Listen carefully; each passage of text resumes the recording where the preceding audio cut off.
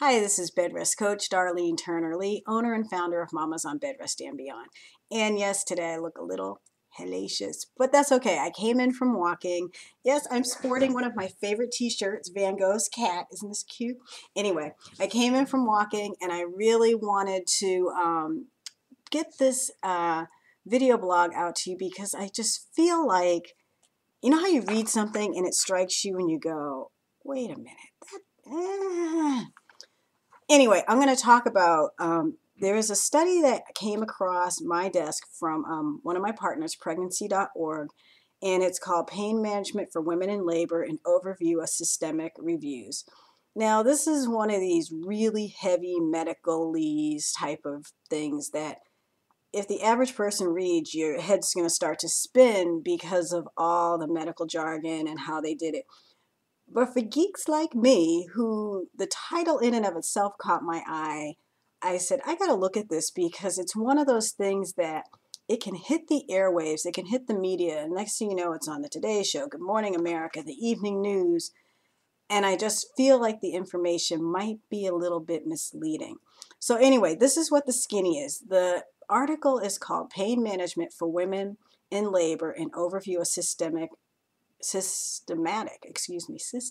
reviews, and it's written by, I'm not going to read everybody because there's a whole lot of people, and if you really want it, it's in the Cochrane Library, and I just printed this out here. You can see that, and I can give the citation if people want to see it, and in fact I'll put it at the base of the blog information for you. But what caught my eye was I started reading the abstract, and it says the pain that women experience during labor is affected by multiple physiological and psychological factors, and its intensity can vary greatly. We all know this. Most women in labor require pain relief of some sort. Pain management strategies include non-pharmacologic interventions that aim to help women cope with pain in labor, and pharmacologic interventions that aim to relieve the pain of labor. So the object of this particular paper was to summarize the evidence from Cochrane systematic reviews on the efficacy and safety of non-pharmacologic and pharmacological interventions to manage pain in labor. And we consider findings from non-Cochrane systematic reviews if there was no relevant Cochrane review. So overall, I will say, as a scientific person, this was a really pretty well done, the way they did it, it was pretty well done. You know, they took a whole bunch of reviews, and they searched the Cochrane database, and let's see, they said they used 15 Cochrane reviews, which had 255 trials, and then 3 non-Cochrane reviews, which had 55 trials. So, I mean, there's a lot of data that they looked at. And they were trying to evaluate what works, what doesn't work. I don't know if they were trying to say what they would recommend or not. I think they were trying to be objective. I have to say, I feel they fell a hair short, and I'll tell you why. They separated their findings into what works, what may work, and insufficient evidence, which I think is better language than what doesn't work, because saying something doesn't work when you don't have a lot of data or evidence can be a little tricky. But anyway, so this is what they had in what works. Evidence suggests that epidural, combined spinal epidural, and inhaled analgesia effectively manage pain in labor, but may give rise to adverse effects.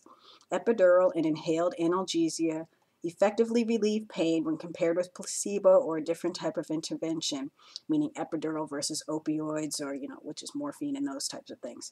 Combined spinal epidurals relieve pain more quickly than the traditional or low-dose epidurals. Women receiving inhaled analgesia were more likely to experience vomiting, nausea, and dizziness, which, oh yeah, that stuff will just wreck with you. When compared with placebo or opioids, women receiving epidural analgesia had more instrumental vaginal births and cesarean sections for fetal distress. Now, I thought that was really interesting that they put that in there. So, if you were to get Epidural analgesia, you're more likely to have instrumentation during your birth or cesarean section, although there was no difference in the rates of cesarean sections overall. Women receiving epidural analgesia were more likely to experience hypotension, meaning a drop in blood pressure, motor blockade, meaning their motor function just kind of got wiped out, meaning they weren't feeling their legs and weren't able to move properly, fever, or urinary retention, because again, it numbs, but it numbs everything in the area. Less urinary retention was observed in women receiving combined spinal epidurals than women receiving traditional epidurals. More women receiving combined spinal epidurals than low-dose epidurals experienced pruritus, meaning it makes you itch. And I remember getting this when I was pregnant. I think it was with my daughter. I just itched like the dickens. So that's their take on this is what they have as what works, what they know for sure. And it makes sense because this is a medical paper. What they have in terms of what works is the medical things that are typically used in the medical setting. Those are the epidurals. That's the face mask, anesthesia. So now we come to what may work. There is some evidence to suggest that immersion in water, relaxation, acupuncture, massage, and local anesthetic nerve blocks or non-opioid drugs may improve management of labor pain with fewer adverse effects. Evidence was mainly limited to single trials. These interventions relieved pain and improved satisfaction with pain relief, immersion, relaxation, acupuncture, blah, blah, blah, blah, and childbirth experience. So women who used these methods had improved satisfaction with their pain relief when compared with placebo or standard care. Relaxation was associated with fewer assisted vaginal births, meaning there was no instrumentation, baby was just allowed to slide out, and acupuncture was associated with fewer assisted vaginal births and cesareans. So again, when you used relaxation or acupuncture, at least from what they found, babies were allowed to just kind of come naturally, not a lot of instrumentation, women were satisfied with their pain management, and things seemed to go pretty well. So there's some good stuff there. Insufficient evidence. These methods, there is insufficient evidence to make judgments on whether or not hypnosis, biofeedback, sterile water injection, aromatherapy, TENS, or parenteral opioids are more effective than placebo or other interventions for pain management. So there are some things they just don't know. They didn't really have enough data to make a conclusion. They couldn't find enough studies where these other methods had been used in order to compare. And I think that's really important. What I like about this is that they say insufficient evidence, because I've seen papers where they say, well, they're just not effective. And my take on that is, well, how do you know? Because you didn't have enough people to sample and ask and try it out on to say whether or not it works. So I think they did a good job with that. In comparison with other opioids, more women receiving,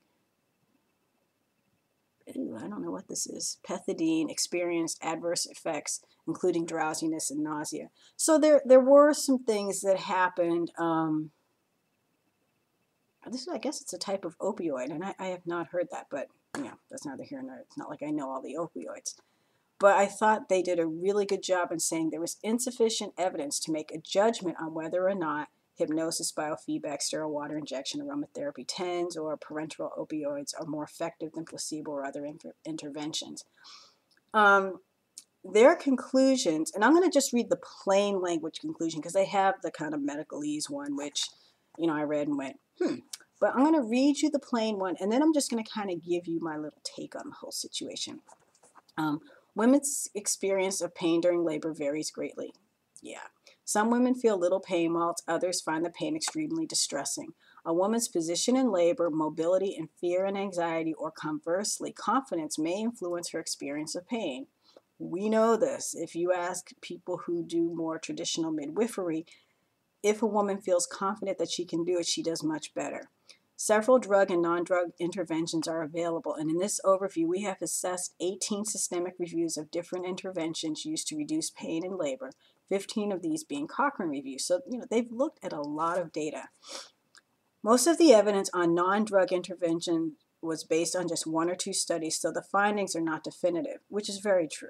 However, we found that immersion in water, relaxation, acupuncture, and massage all gave pain relief and better satisfaction with pain relief. Immersion and relaxation also gave better satisfaction with childbirth. So keep that in mind.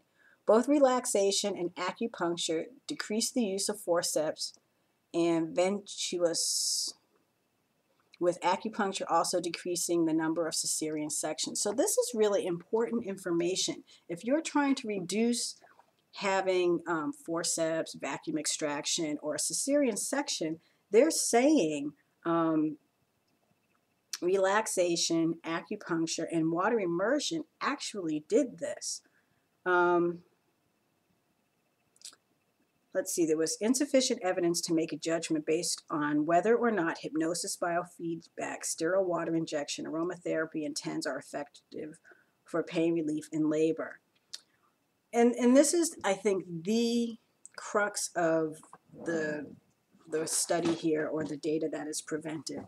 Overall, there were more studies of drug interventions, inhaled nitrous oxide and oxygen relieved pain, but some women felt drowsy, nauseous, or were sick. Non-opioid drugs relieved pain, and some gave greater satisfaction with pain relief than placebo or no treatment. But satisfaction with pain relief was less than opioids. Epidurals relieved pain, but increased the number of births needing forceps or ventouse. Ooh, I think I'm saying that wrong. Ventouse. And the risk of low blood pressure, motor blocks, fever, and urinary retention were increased doing these. Combined spinal epidurals gave faster pain relief, but more women had itching than with epidurals alone, although urinary retention was less likely to be a problem. Local anesthetic nerve blocks gave satisfaction but caused side effects of giddiness, sweating, tingling, and more babies had low heart rates. Parenteral opioids are less effective than epidural, but there was insufficient evidence to make a judgment on whether or not they are more effective than other interventions for pain in labor. Overall, women should feel free to choose whatever pain management they feel would help them most during labor. Women who choose non-drug pain management should feel free, if needed, to move on to drug intervention. During pregnancy, women should be told about the benefits and potential adverse effects on themselves and their babies of the different methods of pain control. Individual studies showed considerable variation in how outcomes such as pain intensity were measured, and some important outcomes were rarely or for example, sense of control in labor, breastfeeding, mother and baby interaction, costs, and infant outcomes. Further research is needed on the non-drug interventions for pain management in labor. And, I think this is a really well done and well reported study, because they really did say, we don't have the evidence to make the comparison. We don't know. I mean, we could find out down the road that hypnosis is phenomenal. What I think, one of the things that caught my eye about this is because in the title on pregnancy.org, it was something like study finds drug-induced pain management more effective or something. But the title was kind of, ooh, you need to use drugs. And that was my thing that was saying, no, let's not say that, because pregnancy and labor are different for everyone. And, truth be told, pregnancy and labor is different from one pregnancy to another. For example, my first pregnancy was a train wreck. I just felt horrible, lousy, nasty. It felt like nothing we tried worked well. Second pregnancy couldn't have been more different. I was still high risk because of everything that had happened before. But comparatively speaking, other than being larger than life, things went really, really well. My son went to term. I did deliver him C-section, but no complications. I didn't bleed like I did the first time. Things were great. So it's really hard to say. Literally, I'm the same woman, but, 2 different pregnancies. What's going to work? What's going to be different? The point I wanted to reiterate in looking at this study and looking at how things are often presented in the media is you get that big, wide, use of medication during labor and delivery is more effective in pain relief than, these alternative methods. And you get these kind of glaring headlines and titles, and that's what's picked up by the media. And what was upsetting to me as I read that was the thought of, oh gosh, maybe mamas on bed rest are reading this or hearing this, or it's coming across on their email or on their Twitter, and they may have been planning to do hypnobirthing, or they may have been planning to do water immersion, if that's possible. With some of the high risk things, it's not. Or they may have hired a doula and been really practicing these relaxation techniques and getting, spinal massage and sacral massage and all this stuff, and were really feeling good about how they were going to labor, and hearing kind of a flashy headline may make them go, oh, well, maybe I should have this epidural, or maybe I should do this. And the fact being, they may not need it. And we see here that they state very clearly that there is an increased use of forceps and other instrumentation, increased risk for cesarean section. So I just wanted women to know, and I, like I said, I give the authors credit. They clearly state this in their summary, but the summaries, or even, and I'm just reading the abstract, this whole abstract isn't what's given in the news. When you hear news reports, or oftentimes when you see things reported in the news, they're written in, say, 30-second sound bites. I mean, me even here talking to you now, I've gone through 16 minutes. You don't get this much time. So you get these quote unquote highlights with all of the brouhaha, if you were, oh, this is what's happening in it. And you just don't get that other side. So I really wanted to raise women's awareness, raise mamas on bed rest awareness of know that there are things available that you can try. Try biofeedback, try acupuncture, try hypnosis if you want to. Because I always say, if it's not completely contraindicated to your situation and you want to try it, try it. Because you know this too, the epidural is going to be there. Now, granted, they always say there's certain windows when you can do it, blah, blah, blah, blah, blah. But if you get into trouble and you need some pain management, they're going to find a way to get it to you. If something happens in the hospital and, if they have to C-section you, what have you, they will anesthetize you.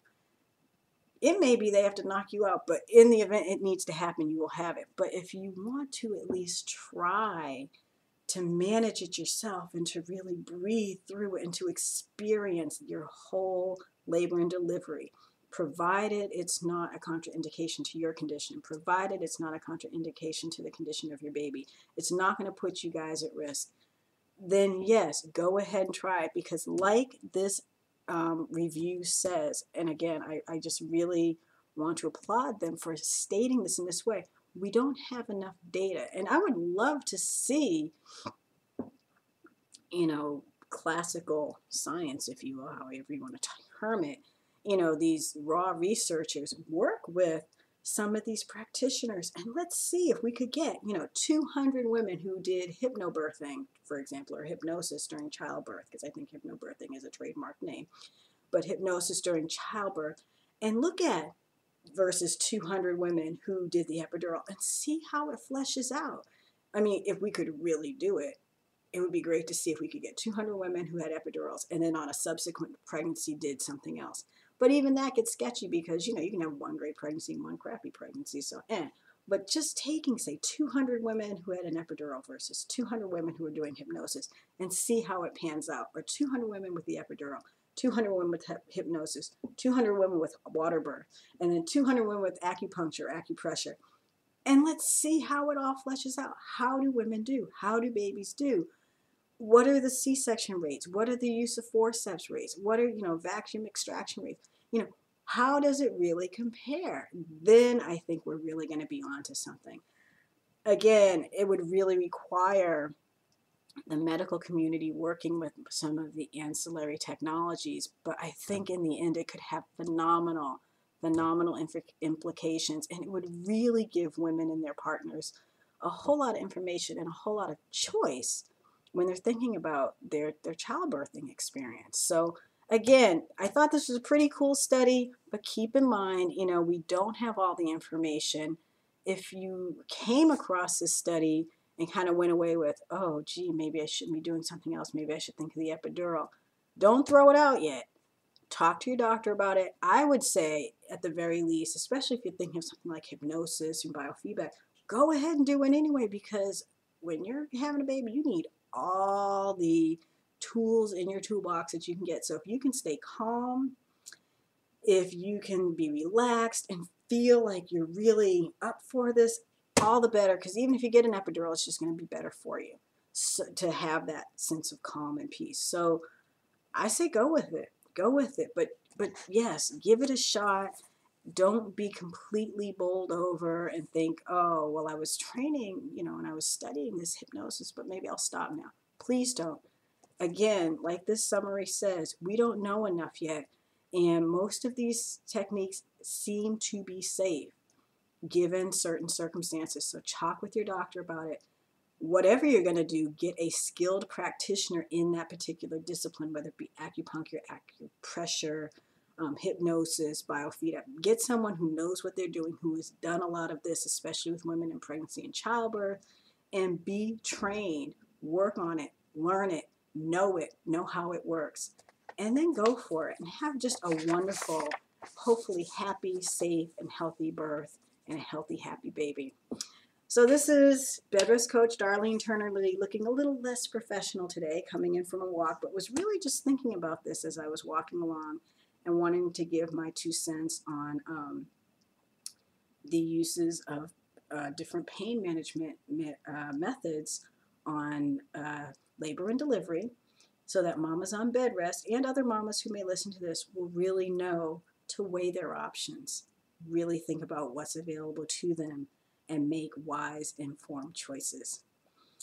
That's it for today. I'm Darline Turner-Lee, Bedrest Coach, owner and founder of Mamas on Bedrest and Beyond. Thanks for listening.